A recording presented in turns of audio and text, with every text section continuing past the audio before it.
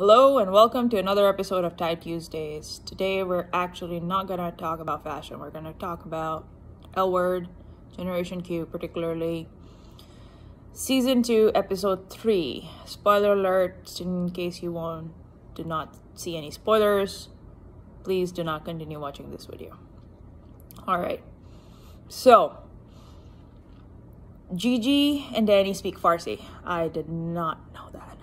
Very surprised when that happened. So I mean, the scenes are very well put together and it's very evident on what is exactly going on in the scene, but I thought I would break it down a little bit. So the first scene is where Gigi is showing Dani and her dad an apartment, and she throws out a Persian saying, and Dani's dad asks her where she's from. She goes, from Iran.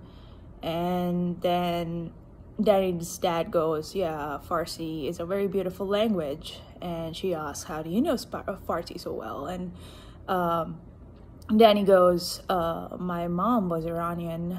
And Gigi, being Gigi, goes, my mom's daughter was too Iranian as well. So I thought that was kind of funny, being Gigi. But anyway, the next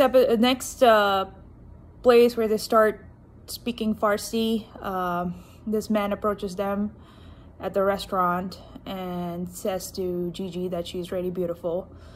And she tells him that they're on a date. And he asks if he can join, and she essentially says that F off. So that was that scene. And then they speak a little bit of Farsi in the car when they're driving towards the end of the episode. And they talk about Gigi's socioeconomic position growing up. And then her name is actually Gulnar. Gulnar means the flower of pomegranate. In that area, pomegranates are very prevalent. It's a staple. It's also a sign of prosperity. So I thought I'd share my 2 cents on the episode and possibly help someone who was completely clueless when they started speaking Farsi.